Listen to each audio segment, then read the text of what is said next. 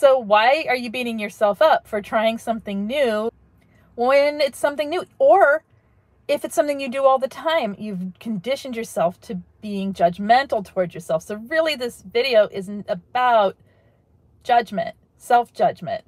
And judgment is a trap, you guys.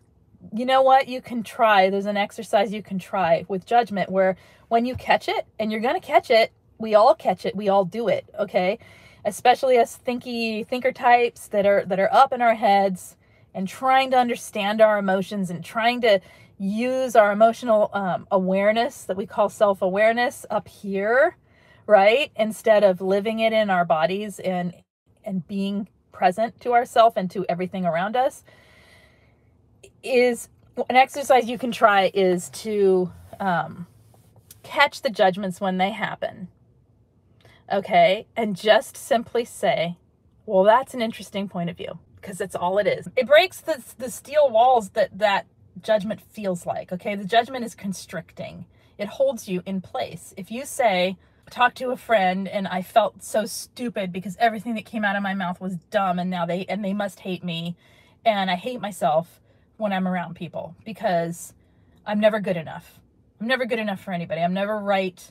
I'm always, you know, and you feel really self-conscious and you feel really judging of yourself. Is that an expanding, expansive experience of yourself? And are you even aware of who you are? Or are you listening to some weird thought tape that comes in your head because of what's been put there and experiences that have, quote, proven it to you, right?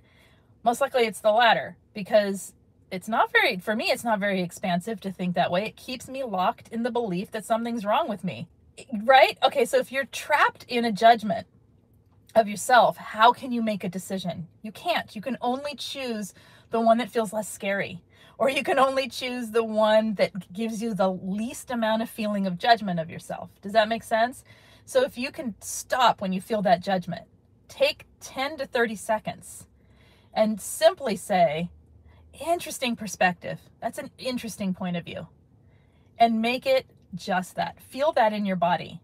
Okay, for me, I feel like I want to laugh when I say that. Like I literally was feeling that, like, oh my gosh, I'm so stupid right now. What am I saying?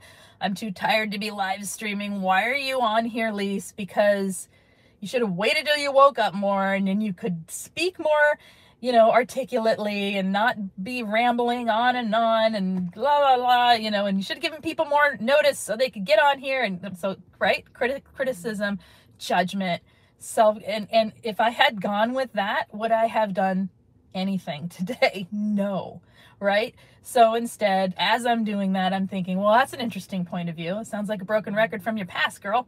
And then I almost want to laugh, because it actually makes me feel like a tickle of laughter, because it's such a lie and it's such a trap. Does that make sense? And if you stay in that trap, the trap is from the narcissism. The trap is from ego. When we're living with narcissistic people, when we're raised by narcissistic people, we are raised in a world of ego. We're raised in a world of other people's ego, other people's total psychological manipulation and delusional world of their grandiose self, right? So if you're trapped in that, and that is what has formed your beliefs and your ideas about life, yeah, how are you supposed to make a decision? Because you'd have to turn to them.